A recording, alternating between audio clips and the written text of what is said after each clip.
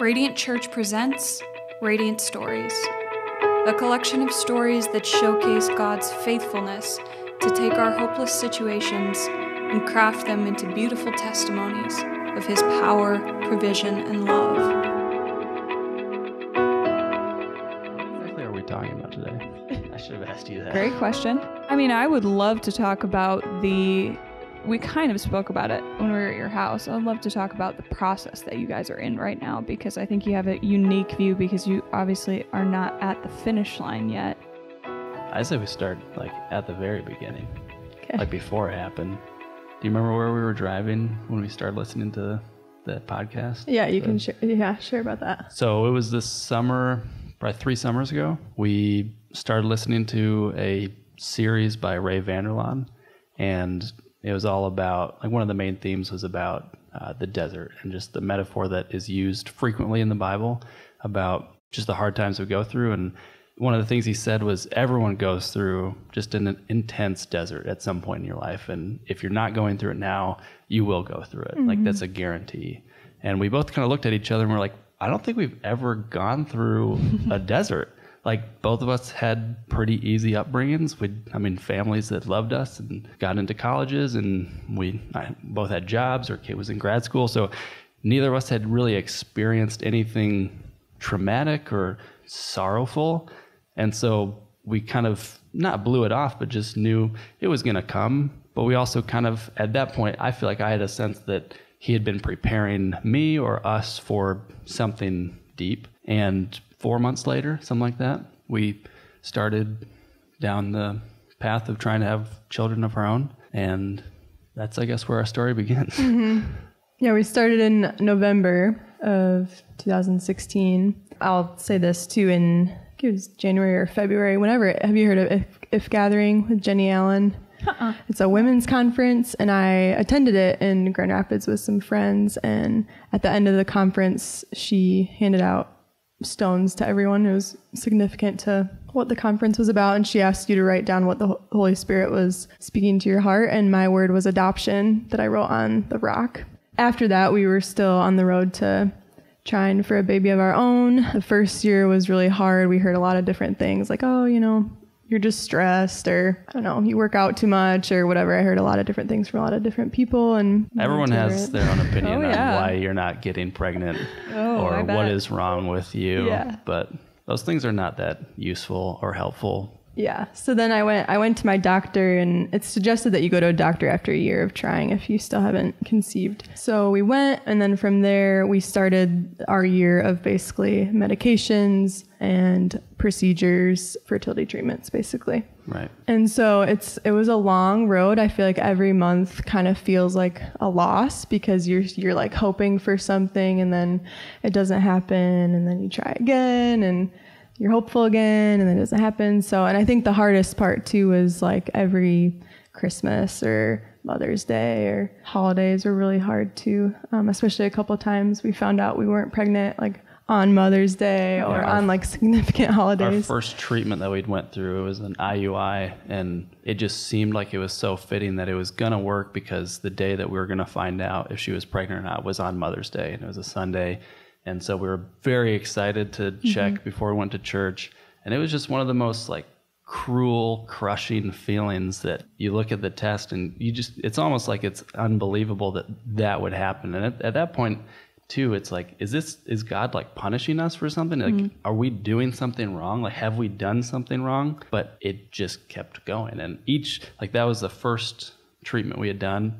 And each month, like Kate said, was like we had lost something. But that's how it felt to me, at least, when we were just trying, without treatments.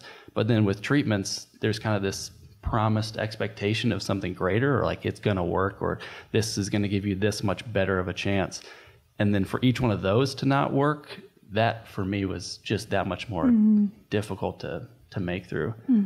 Especially because we don't have a diagnosis still. We're told we're healthy, all our numbers and everything that they've checked are spot on, healthy individuals to be able to conceive. So that was really hurtful too. And I remember being at church that day, and I had to force myself to sing and force myself to even just like raise my hands a little bit, just because I just remember being so upset, and like you feel so forgotten in those moments too, of just and then it makes you like want to forget God too as well. So for sure, it goes both ways. So we went through 3 rounds of IUI, which are fertility treatments, and then those were all unsuccessful, and that was really, really difficult, because after that they suggest if those don't work, then you move on to IVF, which is more invasive.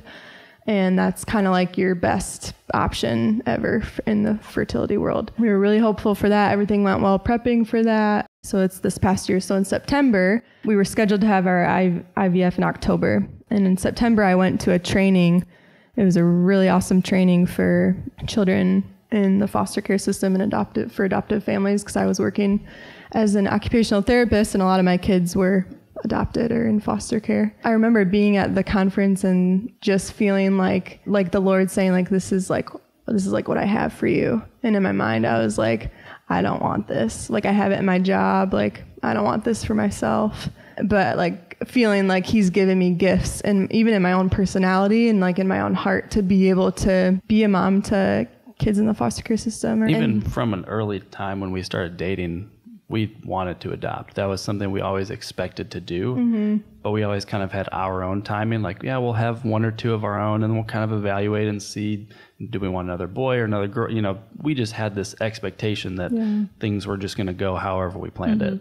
And obviously they haven't, but that kind of played into that same thing, where even with the treatments, we just expected like that was going to be the thing that got us over the hump. And then down the road, we'll consider adoption, because we still wanted to, but we had our own timing about it. So then we were super excited. We went to our first IVF procedure. Everything went beautifully. So many people were praying for us. We got prayed for at church. And this was like the first time too that we had really shared with a lot of people openly that this is something we had been going through for years at that point, or almost 2 years. So it was something that we decided kind of at that moment, like, we need to be more vulnerable with this and just open, because all of the keeping it closed and just to ourselves just made it that much more difficult to get through, because people weren't praying for us. We weren't in community about it. And it just made it feel that much more isolating, because we didn't have other people who either had been through the process that could encourage us, or even just people who could encourage us about it, because nobody knew about it. So going into that first round, we kind of pretty widespread told anybody that would pray for us that this is what we were doing, and we were just 100% going into it believing God was going to do this miracle. And at that point we had words spoken over us and things that had happened in our own personal life of like promises God's given us about us being parents. So it just like seemed like it was bound to happen, and then it didn't, and it was the most devastating moment I think I've ever experienced. After we had, given it some time, we tried to see if we could do it again before the year ended, because insurance changes for the new year and whatever. Thankfully we did. We had enough embryos. And so we're like, okay, they scheduled it. They're like, we don't normally do this, but for you guys, like, we're going to make it work. So we felt like that was like, okay, like here we go. Another like time to be hopeful. And the stars just kind of aligned. Everything was just like, God was definitely orchestrating this, because without him setting up the timing of everything, it shouldn't have actually been time-wise feasible to make this happen. So it just worked out just right so that it could happen before the end of the year. And so despite the fact that we were still kind of in probably the lowest low of realizing that the first round didn't work, but having to go right into that second round. So it was kind of a blur for me. I don't really remember a ton of the specific details or even the emotions, because it was still kind of numbing that it's pretty fast. It didn't work. All of this, not just what we had been praying for, but what so many people had been praying for. And because it was so much more public that first time, it just made it that much more difficult to now have to tell everybody it didn't work. Like everything that you were praying for, everything that we were believing for just failed. And man, that was rough. Were you guys pretty open about that part of it? Like coming back to the people that you really trusted and spoken to, and the people that had spoken over you, and were you pretty open about that part of it too? Or Ross, you said that was probably one of the hardest things. For sure. It was definitely the hardest thing. And yes, because everyone knew when we were going to find out. So even if they didn't ask, you knew that that's what they were wanting to know. And even if we didn't tell them, they knew based on just our demeanor.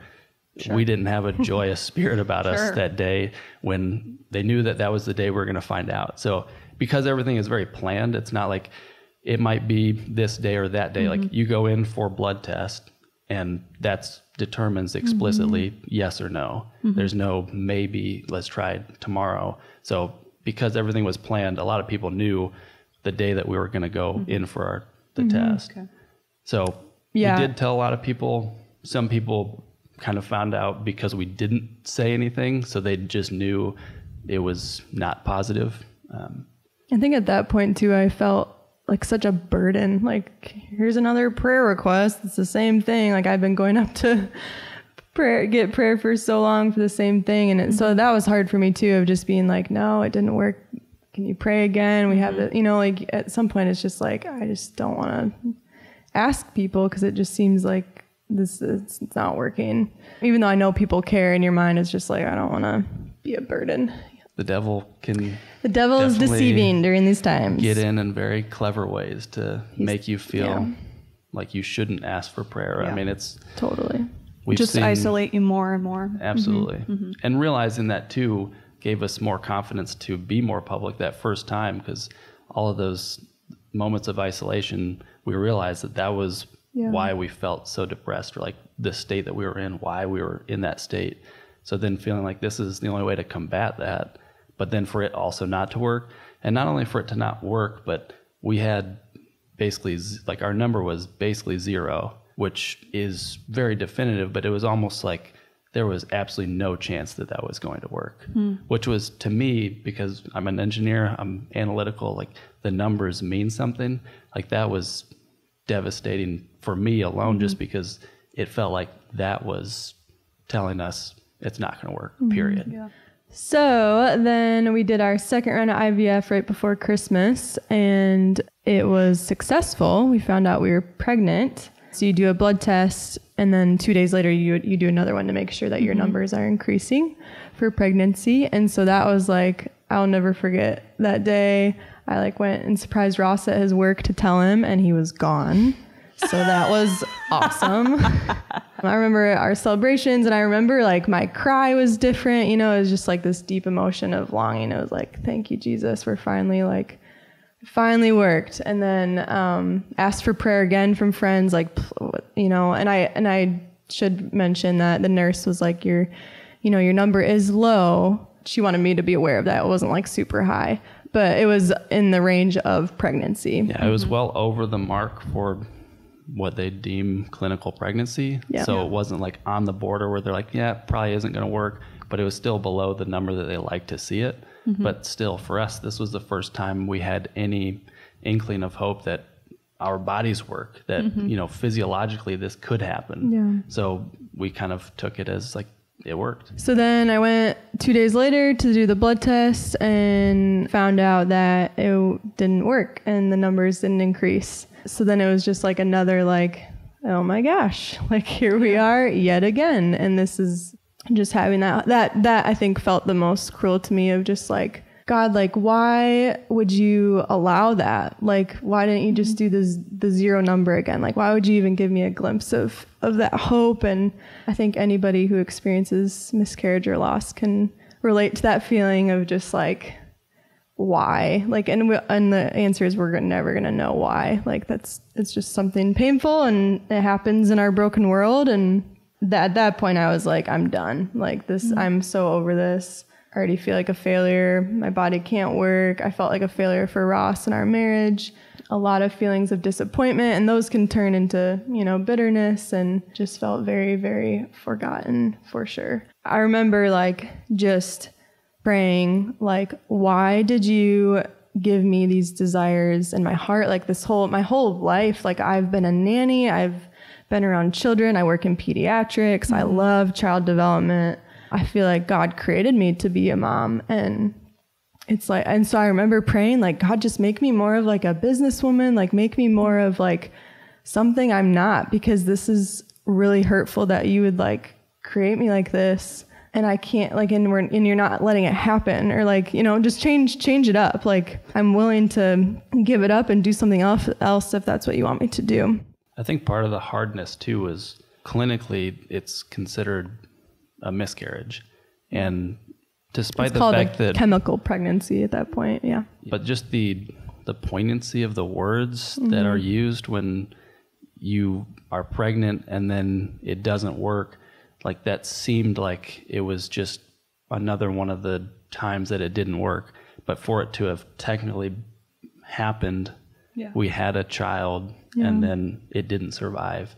That was another moment where it just kind of had a heightened sense of emotion to it, that we just had a miscarriage. Yeah. And I think the time we went to do our post-op with the specialist, and that was what he reiterated many times. And I think the point for him doing that was to encourage us that it did work, like your body did work.